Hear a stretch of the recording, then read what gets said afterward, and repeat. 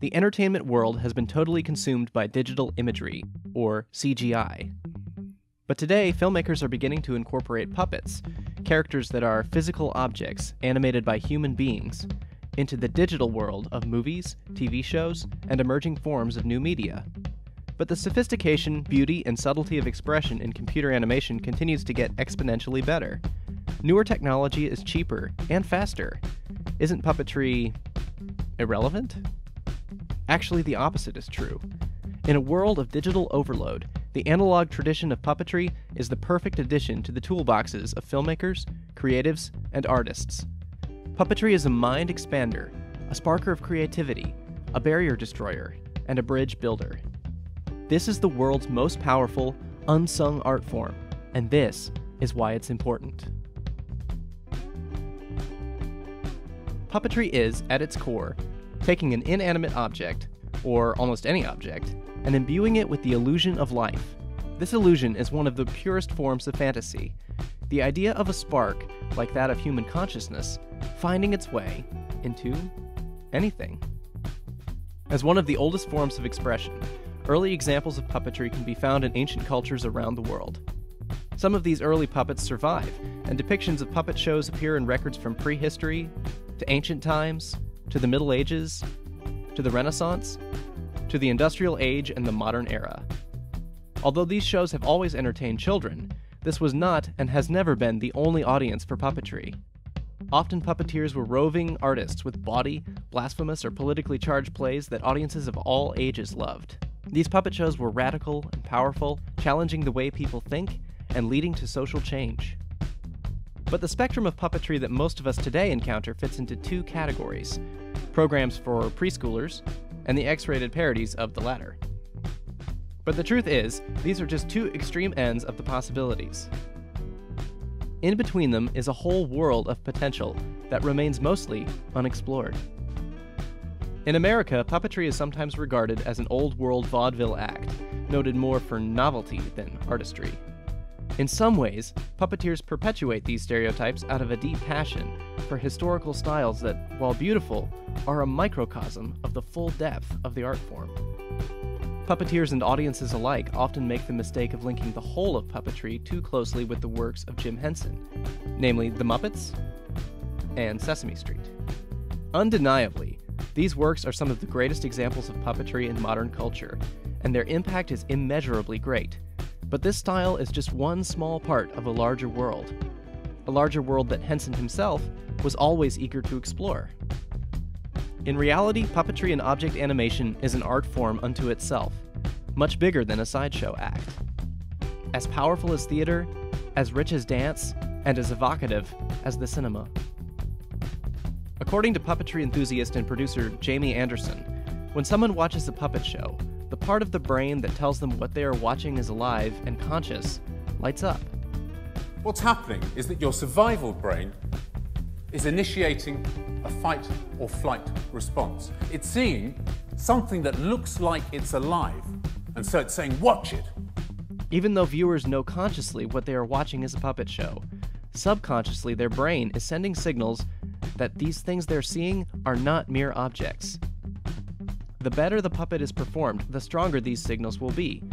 Poor performance leads to a creepy feeling, not unlike the almost alive feeling you get when you encounter the uncanny valley of the almost alive, but not quite. When this illusion is pulled off successfully, it leads to some of the most powerful moments for audience members. Puppeteers utilize whatever object the story demands as a conduit for their own self-expression, just as an actor uses his or her body. Once audiences connect with the consciousness of a puppeteer via the puppet object, techniques begin to fade away to the back of awareness, and the character takes over. Fans of Jerry Anderson's marionette series like Thunderbirds and Captain Scarlet often report that after watching a few minutes, or even just a few moments, they cease to see the strings operating the puppets and instead become involved in stories and characters. Puppetry becomes, like the proscenium arch, a mere framework within which the events of a story take place and where the characters live. Puppetry doesn't seek to hide the fact that it is a method of storytelling. Instead, puppeteers invite you to engage with the medium. This kind of honesty makes puppetry more powerful than methods that trick the audience. An audience able to acknowledge the illusion, an educated audience, is best able to move beyond the fourth wall into an imaginary world crafted by storytellers. When one engages in the fantasy world of puppets, that person is creating an inner imaginary world of their own, where the characters and settings are real places, even though consciously one is aware that they are watching wood, felt, or plastic. This imaginary world is a place where this person, child or adult, can safely create, foster, and incubate new ideas, adventures, and characters.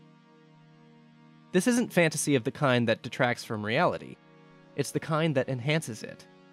C.S. Lewis reminds us that fantasy and mythology take ordinary things that we take for granted, like apples, horses, or gold, and help us see them in a new light. This is the very essence of art. Instead of just commenting on life, puppetry can add to the experience of it.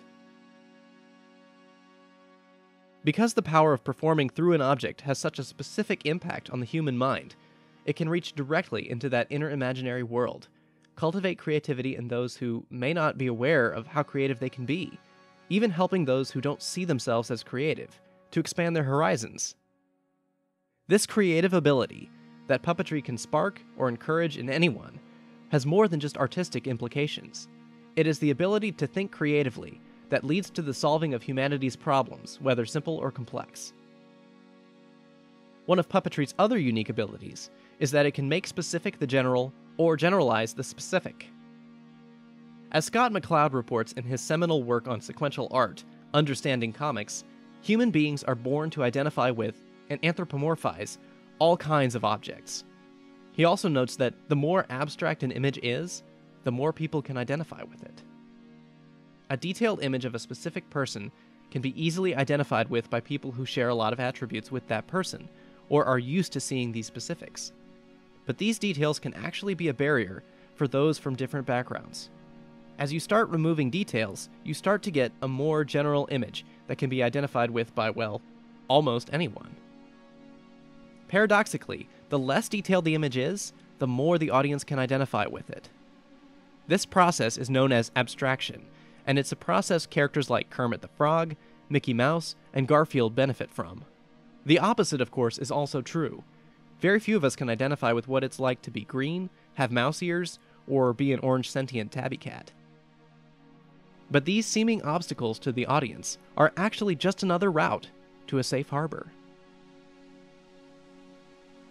Many performers who would be too shy to act have chosen to put on a puppet and perform this way instead, unlocking their hidden abilities. Many persons with autism or a disability, or who have suffered from trauma, don't feel comfortable opening up to a therapist or counselor, until that therapist or counselor puts on a puppet. What's happening here is that the object of the puppet is actually becoming an intermediary, or a bridge, between the performer and the audience. You might not connect with a shy would-be actor or a therapist who is different from you in innumerable ways, but an abstracted, tangible object imbued with a spark of life from the performer is accessible and less threatening. The impact of this in art therapy, both formal and informal, is staggering. Additionally, the abstraction has very few limits. The part of the brain that can identify the faces of your friends, neighbors, and relatives is the same part that can see faces in electrical outlets, cars, trash cans, street lamps. Puppeteers merely have to grab a hold of any of these cues to access what audiences already have: an ability to connect with animated objects. Any object can be anthropomorphized into a living representation of a human being or character.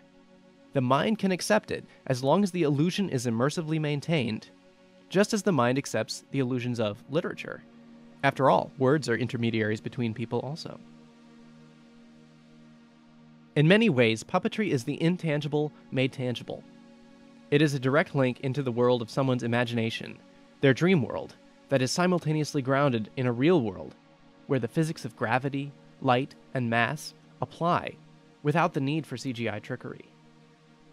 While the mind of the audience is creating their own dream world based on the world of puppetry, the sculptors and artists behind the puppets are accessing their own fantasies, conscious and subconscious, to give rise to new forms that will perpetuate the cycle of myth creation and enjoyment.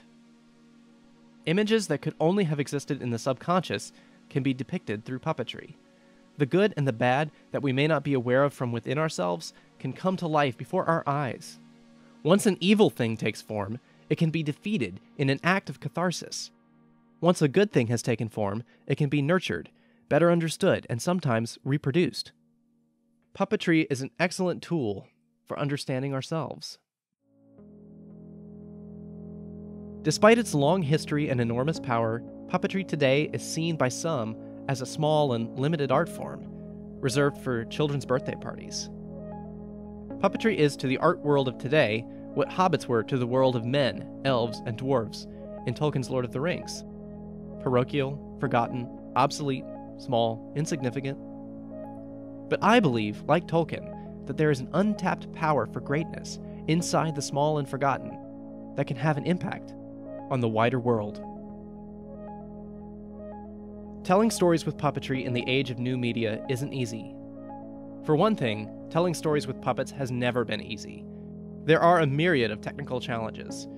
Puppets are hard to operate, hard to light, hard to photograph. They break. You can't just call up a puppet to audition. It has to be designed, constructed, tested, redesigned, reconstructed, retested, painted, finished, prepped, repaired, performed, and voiced.